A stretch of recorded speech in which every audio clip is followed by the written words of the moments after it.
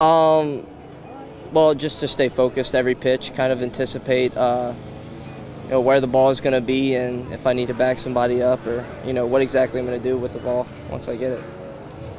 Absolutely. How competitive are you with Ruiz? Um, it's good competition. We're constantly pushing each other on the bases and at the plate, and it makes us work harder, so we're getting a lot better. It's been a couple tough games for you guys in a row here. How do you make sure that you keep competing when the results aren't going your way? You have to find ways to stay positive. If you just focus on the negative, this game will eat you up. So we've run into a little bit of bad luck, but we are still competing, and that is the positive. So we got to keep our heads up and keep on playing hard. You've been doing really good at the plate. Can you tell me, how do you stay in focus? Just keeping everything simple. I can't stress that enough. Just my approach and my swing, keeping it simple, staying confident, and that's why I'm starting to have success, I guess. That and a little bit of luck. Always have to have the luck. You guys came back from 3 runs down today. Obviously, you were in the middle of a couple of the rallies there. How important is it for this team to keep fighting when you fall behind early? Yeah, I mean, game's 9 innings, and it only takes 1 inning to bust it wide open. So you just have to keep competing and keep trying to scrap some runs, get some momentum going. Just a hanging changeup that a really good power hitter took advantage of and did what he's pretty much been doing all season. Hernandez is a good power hitter, and that's not the first time he's done that, obviously. But you make a mistake against a good hitter like that, and they'll make you pay. How frustrating have these last 2 nights been? I mean, you guys have played well enough to win the game and not be able to pull them out. How frustrating can that be for a young team? Yeah, like these guys want to win every single game they go out there, but they competed well today.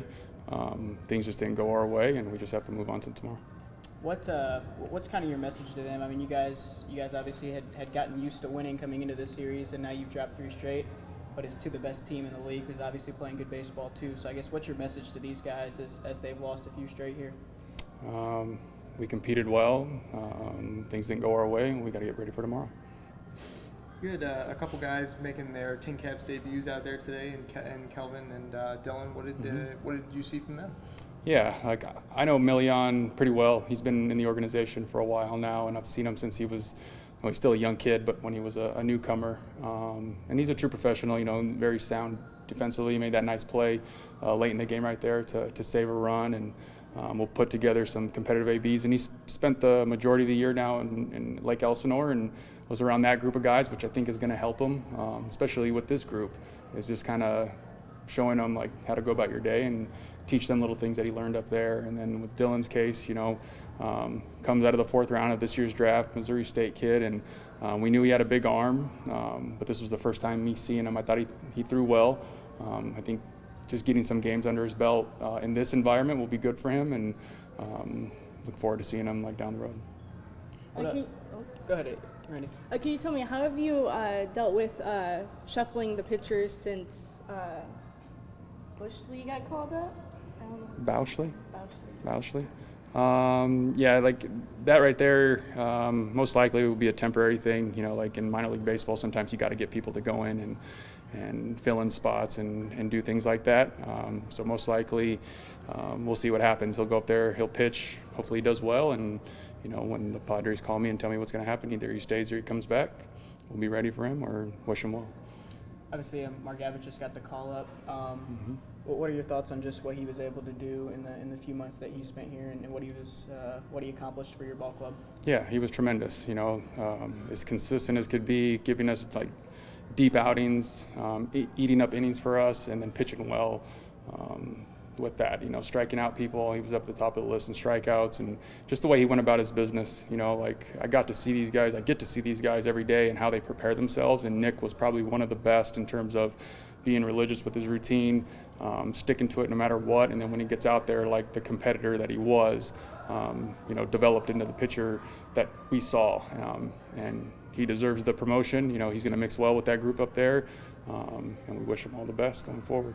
When you're trying to teach these young guys those work habits and how to be a professional, how nice is it to have an example like Nick that you know, when you do things the right way, you will get that promotion eventually. Yeah, hopefully they're paying attention. You know, we got a lot of stuff going on here. These guys are trying to learn about themselves.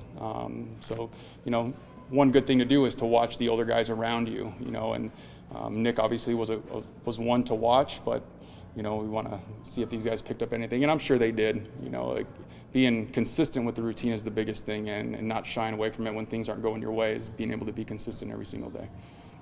Can you tell me what are the key suggestions recent success? Whose? Jason. Rosario. Jason Rosario. Oh, it's okay. It's okay. Yeah, no, he's been pretty successful all year. You know, he's had a little bit of a slump lately, but has turned it on obviously in the last 3 games. And he's just that type of talent where you're going to go through your ups and downs as a baseball player, but it's how quickly you can get out of it. And he's very stubborn, you know, like in his zone at the plate, which allows him to take better swings and make more contact with pitches. And sometimes things don't go your way, but if you stick to the process and be stubborn like he is when he's up at the plate, you know, you'll find your groove again and find your rhythm, and he's reaping the benefits of it right now. Okay. And can you tell me, what do you see from Podorsky in the outfield? Speed, and more speed. Obviously, like he's a burner. Like his whole game, he's able to change the game with his legs in the outfield and at the plate and on the base paths. You know, and defensively, he can cover a lot of ground with him and Rosario out there, and even when Jack and Tirso, like they can do some special things. You see them fighting over balls and getting to things that other guys usually don't.